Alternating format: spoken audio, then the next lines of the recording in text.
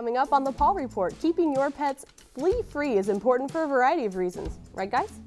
Dr. Marci Kirk from Albin Animal Hospital in Mattoon and Charleston will be here this week to tell us everything we need to know about flea control.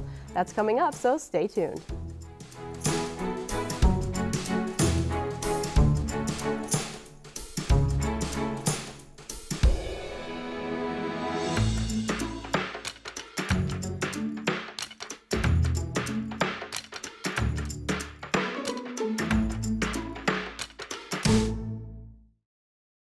Welcome to the Paw Report. I'm your host, Kate Pleasant. Today we're talking about fleas, kind of a common problem with some household pets and something we definitely need to prevent.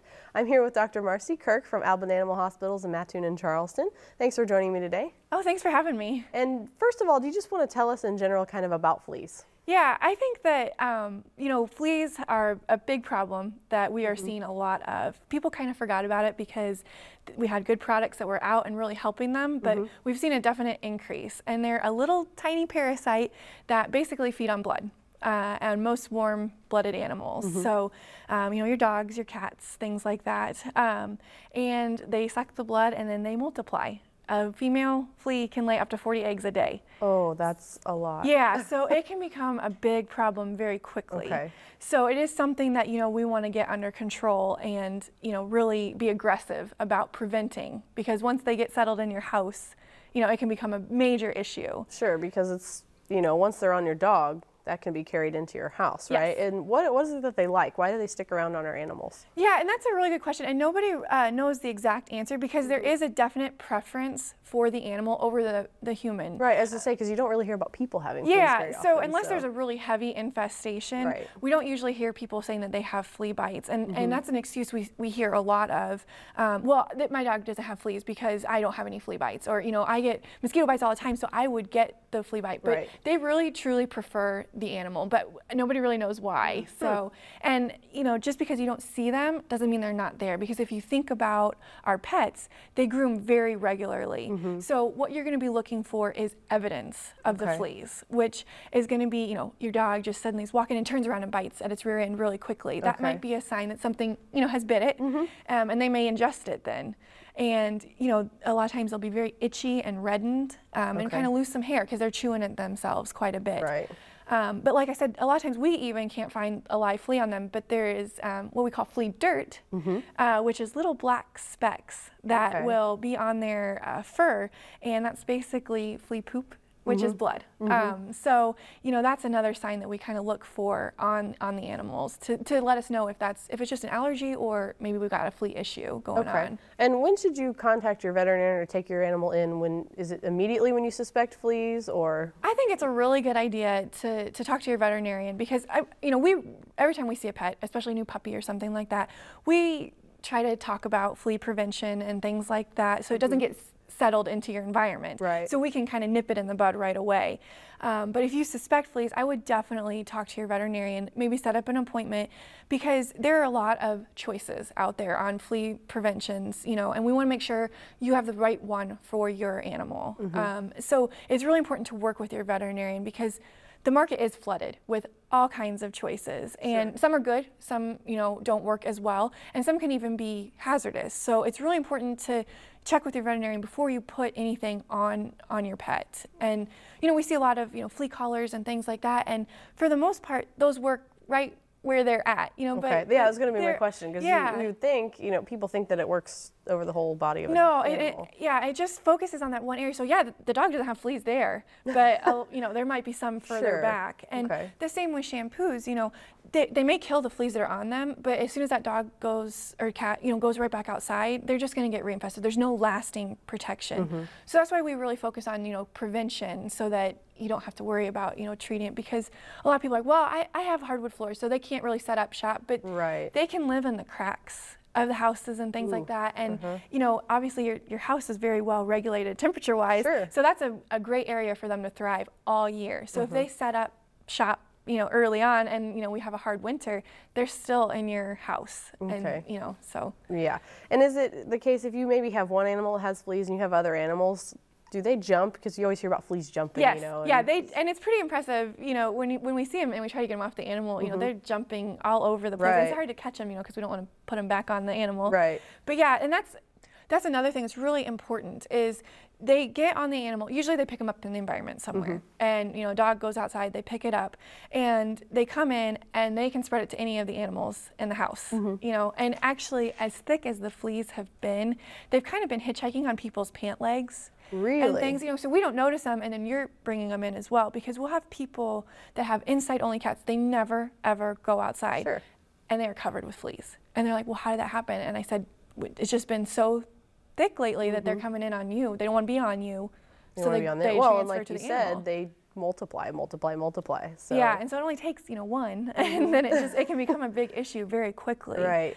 So. Is there certain seasons for fleas? I assume we should treat our animals all year long. Yeah, I like to recommend year-round treatment. First of all, I don't want the fleas in my house. I don't want to deal with them, so I just keep my animals on it year-round. It used to be, you know, when we had a first hard frost, you could lay off the flea prevention and start up when it started getting warm again. But if you remember last year, it was very warm, kind of unseasonably warm. It was a strange winter. Yeah, so we saw fleas up until the week before Christmas. I was, you know, and not just one or two, I mean, infestations. So I think it's really important to go year round, but the typical seasons are the warm times of year. Right. And actually, you know, there are 4 stages of the life cycle. Okay. And so a lot of the products, you know, are target 1 or 2, but freezing is the only thing that kills all of them. Okay. So we need really hard frost to get rid of them and really be done with them. So to be safe though, treat your animals 12 months out of the year. Because like we talked about, they can set up shop in your house. So even though it's cold outside, there may not be any outside, but if they were there, you know, a few months ago, they can hibernate and then, you know, hatch out. And they've got this animal that maybe is not on preventative anymore because it's cold out, and it's a perfect host for them. Okay. And so what is it that's dangerous about fleas to pets?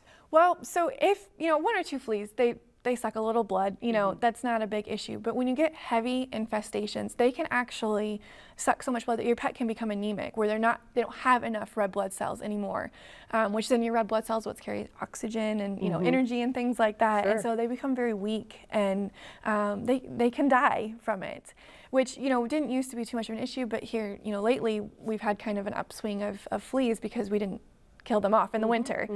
And, you know, there are, you know, some instances where they can carry some diseases, but we don't see that too often. It's usually the anemia that we have an issue with.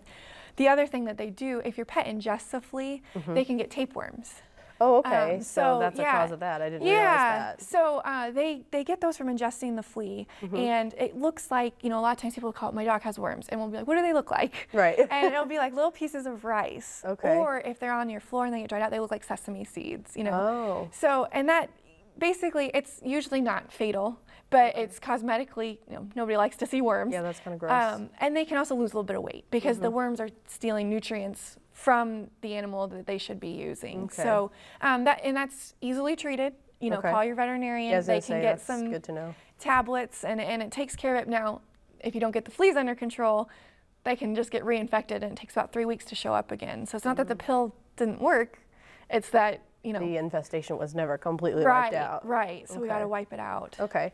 And what would you say is, you know, how do you know if your pet has fleas? I know you said there's flea dust and things like that, and then the pet's looking, you know, maybe, but can you examine a pet at home? You know, can you look for certain things? Yeah, so I mean, what we usually do, and it's much easier on lighter dogs because you can see things a little bit better, but what we usually do is kind of take our hands and just run them up their back, and that pulls the hair apart, and you can maybe see something kind of scamper across, and if you see movement, there's probably I've actually seen that before, a bug there, or we'll look for those little, you know, black dots I was talking about, and if you're not sure if it's dirt or a flea dirt, you can put a little bit of water on it, and flea dirt will turn red because it's blood. Okay. So, you know, that'll kind of help. Rehydrating that blood a little bit. Yeah, to it see just the kind color. of, you know, so we smear. So a lot of times people don't believe us that their pet has fleas, and we find flea dirt, not a live flea. I'll put some on a little piece of gauze and put some water on it, and it's like, you know, this isn't just normal dirt. This is blood. It smears into blood color. Okay. So that's something that they can look for, and, you know, another good area is where there's not a lot of hair, so on their belly area. So that's a good place to kind of look too. But for the most part, they tend to centralize around the tail base. So that's a really good place to start looking. Okay. And what is the treatment for, say, your home? Because we know there's treatments for the animals. We can put drops or pills or things like that. But what's the treatment for your home when you get fleas? So it depends on the type of home you're dealing with and the amount of infestation that you have. There are balms and sprays, and again, you'd want to talk to your veterinarian, see if they know of the product, see if it's safe, read the instructions carefully, because some of them you got to clear the house out for 4 hours, some it's a day or so. But if it's a really heavy burden, I really recommend working with a professional, because like I said, I don't want to deal with it. I want it to be done. Yeah, and a lot of them will have guarantees too, where we're going to spray once. If they come back in a certain amount of time, we're going to come back and we're going to spray again, because again, depending on what medication they're using, it may not get all of the life cycle, so you could have a hatch out. Another big thing is washing all of the bedding and everything in warm water, and vacuuming and dumping the bag out somewhere else, or dumping your thing, because if it sits there, they're going to hatch out again. So it really, and actually the vacuuming can cause a hatch out, so you might want to vacuum then again and get those swept up. So so you see, it becomes a very vicious cycle. So prevention is significantly much easier than, that would be definitely the key. It's preferable. Right. And so what is the process like when someone comes in and they say you find fleas? Where does it go from there? How does it work? So, we talk about what product's going to be best for their lifestyle. We take into consideration, because like you said, there's topical, there's pills now, and they all work, really well. So, but it's really important to, again, talk to your veterinarian before applying anything or giving anything to your pet. And, so then if you want to give a bath or something like that, depending on the product you use, that might determine when you're going to use the product. So like topicals, if you give a bath, you need to wait a couple days before you put it on, because otherwise it's going to lose its effectiveness. And then, might want to treat the secondary symptoms of itching. So depending on your animal, that might be an antihistamine, that might be a steroid, depending on how itchy they are while the flea medication, comes into effect. We've had really good success stories that, people, they were using a certain product and, maybe wasn't cutting it, we switched, and they said within 30 minutes to an hour, they really noticed an improvement. So if you get them on the preventative, you will hopefully start seeing results very quickly. So. What about flea baths and flea dip? I know flea dipping used to be a big thing. I don't know if that's still a thing. I haven't had an animal with fleas in a long time. So is that still something that is done? It's not as common. I would say now that we have, back, I think it was about 30, 40 years ago when the topical products started hitting the market, or like even some of the oral ones, flea dips and shampoos and things like that kind of went to the wayside, because these were so much more effective. The drugs in those products are a little bit older, so they're probably not quite as safe as the ones we have now, because they've gone through all the testing, but they're also older, so we see a little bit of resistance. So we don't see that used quite as much. So, I mean, they're still available, and again, I would call your veterinarian before pursuing something like that, but we tend to stick with things that are, newer, so we don't get that resistance. And has that kind of been a trend? I mean, it's like, we talk about antibiotic resistance in people. Has there been drug resistance in fleas over the years? I think so, especially because we've had those mild winters, so they're not dying off. So then we're using the same product over and over and over again, and, if they're not dying right away, they do breed some resistance. I mean, that's what any parasite's going to do. They're going to, get into a situation and they're going to try to adapt around it. So that's why it's, again, if you're using a product and you just don't feel it's working, we might want to switch to a different one and try something else, just to, give it a fresh face. Start or try at it, I guess you'd say. So this is definitely something, though, that people should consult their veterinarians about anytime they have doubt. Yeah, absolutely. I mean, because you can go into, a supermarket and you can purchase a product, but it may not be the best option for your pet, and it may not be fully safe, and it's not that anybody's trying to hurt it, but it may not just be a good option for you and your pet. Well, while we're talking about fleas, are there other types of conditions that should require treatment, whether topical or anything like that, that are kind of common in pets? Yeah, well, I mean, you got ticks, again, that are, and we've been seeing an upswing of those as well. So, that's something that you definitely want to talk to your veterinarian about. And, allergies and things like that, they can be itchy. So there are other things besides fleas that it could be, but you want to make sure when you're dealing with an itchy dog, there are things you can control. You can control fleas, like parasites. You can control their food, but you can't really put them in a bubble and just, they have to go outside. They have to go outside, So, you're going to work, if you have an itchy dog, it may not necessarily be fleas, but you're going to want to work with your veterinarian to figure out what kind of, treatment and what options are best for you. And, what if I know a common thing that people see with animals and itching is licking their paws. Is that something that's kind of compulsive? Is that something that's maybe a side effect of something else? I think, I mean, I don't know for sure, but I think, you know, their paws are what is hitting the grass and everything. So that's what's going to pick up all the contaminants from weeds, you know, seeds and things like that. So I really feel that they're going to be the first place that they're probably itchy. And it's an easy access area. I mean, they're just laying there and they can just, you know, lick right away. Right. So if your dog is really itchy in its paws, something that you can try is using a damp cloth or a hypoallergenic baby wipe when they come in and just getting that surface contamination off. Okay. It's not going to treat anything, but it's going to take some of that grass and things they're exposed Maybe the to. pollen or dew or whatever's out in the yard. Yeah, it'll take it off of there, and at least that's not sitting there all day, you know, causing inflammatory reactions. Sure. Okay. But yeah, that's a very common area that they will chew at, and a lot of times you'll notice because it's darker color. That's from the staining in their saliva. Okay. So that's kind of how you know. Yeah, when I have itching. white dogs, so I can always tell when their up. feet itch because they almost get kind of red. They get red feet or red fur, you know. So and people, you know, panic about that, but a lot of times it's just the staining from their skin. And what it is it that causes that color? I think it's the porphyrin. That's the same thing when you get white dogs that kind of have the tear stains. Yeah, there's some porphyrin in their tears, and the fur kind of wicks it down their eye, and then it stains. But you don't notice it in like black dogs, but like white dogs, it's pretty obvious. Very prominent, which I have 2 little white dogs, so it's immediately prominent. Yeah. I would assume too, if you have a dog that's, you know, bitten the hair off of an area, that maybe that's an indication of something. Yeah, broken hairs and things like that means they've been chewing. Now we want to get to the root of why they've been chewing, which could be fleas, allergies, you know, anything like that, or even, you know, an injury. You know? Yeah, right. But yeah, broken hairs, because they're, you know, they sit there and they just, you know, gnaw on it. So. What about hot spots? Is that a thing? Yes. Okay. yeah, and that's from a dog that just won't leave it alone. They're just licking, and they get it moist, and then the moisture allows bacteria to overgrow and it becomes ulcerated, and then they're licking it because it still itches and burns, but it hurts, and they can go from pinpoint overnight, and the owners, you know, they're swearing up and down like it wasn't there, and and I've seen them, you know, they explode, you know, really huge, that big, huh? Yeah, so that takes a little bit more aggressive treatment than just like an itchy dog. You know, that's going to require a lot more in depth, but it can happen very, very quickly and it can start with a bug bite. It could start with, you know, a little poke of some sort. You know, they're outside. You know, who knows what they get into? Run into sticks, a stick they bump or into something. your fence, whatever the case might be. Yeah, so that requires a little more in-depth treatment. It's still fixable and everything. Okay. And a lot of times they end up with those goofy little cones. I was going to say, is the cone a treatment for that? Yeah, because you really want to break that cycle, because obviously their mouths are dirty. Right. And then they're licking and introducing, you know, bacteria. And so a lot of times, you know, they'll end up on some topical treatment and things like that. And people always ask, you know, can I put some Neosporin or something on it? And you can, but a lot of times in dogs, they're like, something greasy is on my hair, so I'm going to lick it even more. So they end up licking it off. Yeah, so which is kind of pointless. Counterproductive to what we're trying to accomplish. I have actually used topical things. We have a dog that constantly gets hot spots, and I've put socks on him. Yeah. Like my own sock or a baby sock or something on his feet, because that'll at least stop it for a while. It breaks the cycle, yeah. And I mean, you want to allow some air to it, but if when you're not home, you know, covering it up, a lot of times if it's on their back, you know, we'll recommend, you know, tying a t-shirt on it, and just something to break the cycle, but a lot of times they end up with the cone. And what about hot spot spray? I know you can buy that at, you know, your local grocery store or your pet store.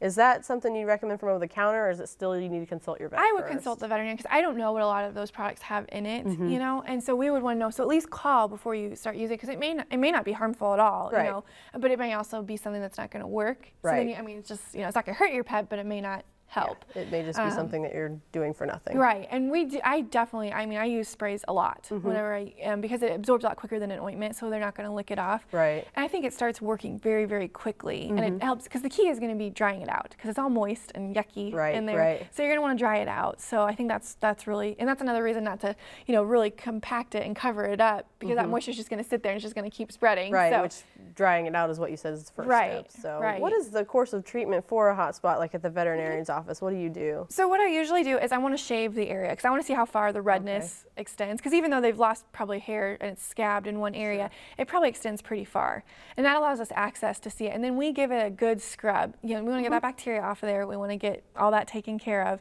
and then a lot of times, you know, we'll do the collar.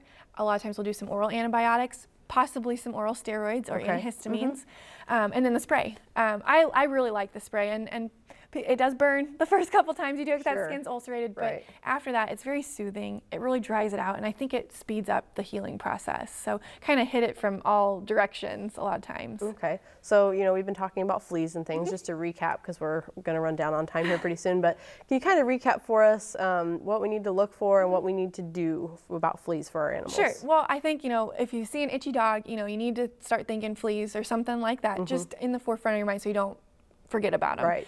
And I think it's really important to talk to your veterinarian, make an appointment if you are concerned about it, and think about really keeping your pet on year-round preventative so it doesn't become an issue, because it can, like we talked about, quickly get out of hand and become a serious issue.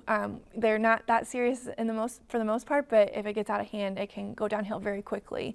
And so, you've seen some bad cases, is yeah, that right? Recently, we've seen an overrun of, fleas, and that's what happens is, you get more than one animal, so they're all contributing, they're all producing more fleas and more fleas, and, they can die. I had one, I did lose a patient, to fleas, and it's not something, that happens very often, but when it's your pet, I mean, it's a preventable condition. Yeah, and I mean, people don't think of maybe fleas as being deadly, but I guess if it gets out of hand, like you just said. Can. Obviously, the younger and the older are more susceptible, but if I've seen it, and it's out there, so it's definitely, I think prevention is the key. And I'm sure, have you had animals come in where it's just like they're jumping off the animal and you can see them? And Yep, absolutely. And then we've had them, especially our groomer too. She rinses them down, and the water's red. I mean, it's just, and it's not. It's the flea dirt and stuff. It's not like it's actively bleeding, but you got to think that blood used to be in your animal, and now it's coming out because they're sucking it out. So okay. Well, Dr. Marci Kirk, we thank you for coming on the Paw Report today and talking about fleas. So we appreciate you coming, and we're about out of time for today. All right. So thank you very much. Thank you. If you're a veterinarian, trainer, groomer, specialist, rescue organization, or shelter that would like to partner with the Paw Report by providing expert guests for the show or animals to be featured on our Adoptable Pets segment, please contact us by emailing kfpleasant@eiu.edu or call 581-6960. Or if you have a topic you'd like to see on the show or questions for our experts, contact us with those too.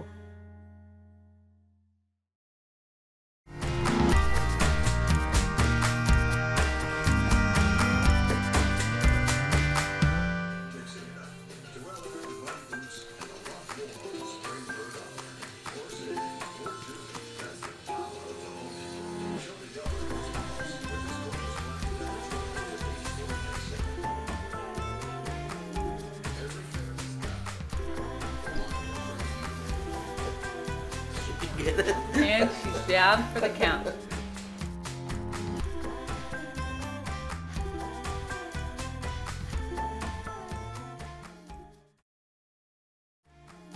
Have a video or photo of your pet doing something funny or absolutely adorable?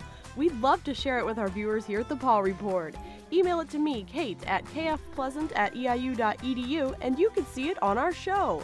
Just make sure it's a video taken by you or that you have permission to share. For more information about how to get that video or photo to us, email me or call us at 581-6960.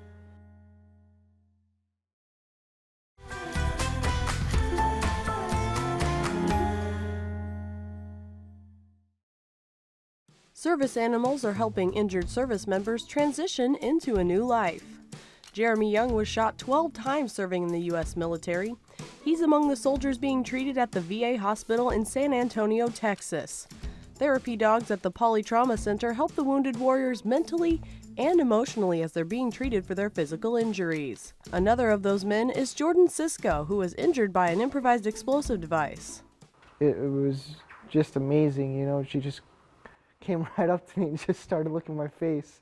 Might have been something good that I ate in lunch or something, but they don't care that I don't have any legs, or, I don't have a left thumb, Two specially trained dogs are now on the job at the Audie Murphy Veterans Hospital Polytrauma Center. One of them is also an amputee, having lost a leg in a traffic accident. That's pet news you can use. Did you know full episodes of the Paw Report are on YouTube? They can be accessed at youtube.com/WEIUTV. Then just go to the Paw Report playlist and select the episode you want to see. More information about the show is also available 24/7 on our website at weiu.net under the Television tab.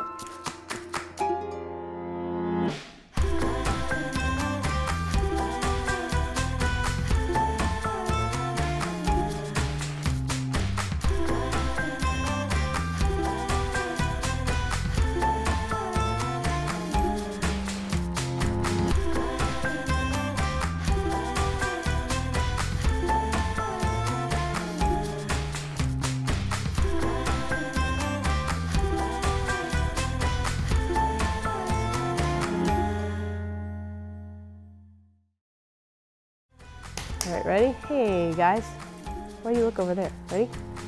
3, 2, okay, Toby, look. Look, Toby. You see what I mean? Okay, ready? 3, 2, 1. Ready? Good boy, good boy. Come on. Come on, Toe.